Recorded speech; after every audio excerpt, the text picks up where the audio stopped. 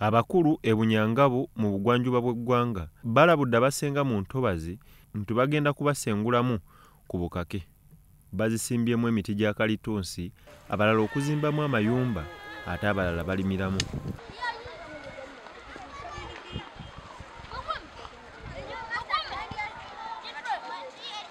Ababadde balimiddemu ebirime babawadde omwezi gumu bwe bakungula tebazzaamu, okusinziira ku RDC Joshua Masereka.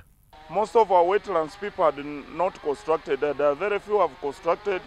For example, up here, we have stopped a mosque which was going on ahead within the wetland. Up there in Katewa, there were 2 people whom we have already given warnings that they must move with immediate effect. We have not demolished any houses as per now, but at least we have removed eucalyptus and other crops like bananas, like millet, like beans, like sweet potatoes. But those who have the houses, we have already given them a warning. We are giving them only 2 months to have moved from those wetlands. Good enough, there are not many. We started with the sensitization, which even included the local council leaders. So we tried to sensitize people that please kindly stop the environmental degradation, get out of the wetlands and swamps, and also try as much as possible to ensure you get off the buffer zones and river banks. Unfortunately, people did not heed. So what has now come is the enforcement, and the degradation is almost at 80%. RDC Masereka ategeezezza nti emirimu egikolebwa mu Ntobazi e Bunyangabu egisinga gyonoona obutonde. Because all these wetlands, people had already planted there eucalyptus, others have already planted there so many types of trees, and they had also reclaimed the wetlands and have made it into gardens. They said no, this cannot be. The president has talked about this for quite a long period, and it's not good for the president to keep on talking and we don't implement. Some people are trying to turn this as if we are working against tribes and all that. But this is going to cut across the whole district. We are trying as much as possible to ensure that what the president said and what is already in the law is implemented to the last dot.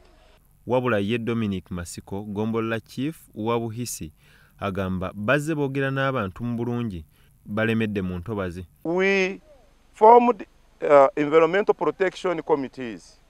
We have conducted sensitization programs across all villages and across all the 5 villages which comprise of the sub-county. We have as well even reached an extent of summoning these farmers doing the degradation of wetlands. But the farmers in different categories have adamantly ignored our call. Abamu ku bali mu Ntobazi bagamba baasikira ebifo bino era mwe bajja ssente ezibayimirizaawo. Ngasaba ng'okumwana matushemera mutebyalyebi mutuyambe mutwerera obuyambi kundishurushukalira kumisya kuhana situchoti charerya situchoti charhamba kukunda kumisya ushushukalira usimwa mabesha mashema kuhera mwabana tutwina abana nambe tukora kisende tukuzi sazina sende ntuzya hano umubutoke hano ntuzya umukasaro ntukora ke ntufuna musende za abana zokuli ate tukore tutamunyone wange. They stopped me there.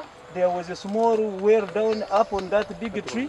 I have covered it and I have done what they have said. What I can tell you, me, I'm not going to dig in the wetland. No, they stopped me. There I was digging potatoes. The teacher was digging. Ever since they stopped me, nobody has used it, you can see. Bya tumusime Gerard, Salt TV, Omunyo.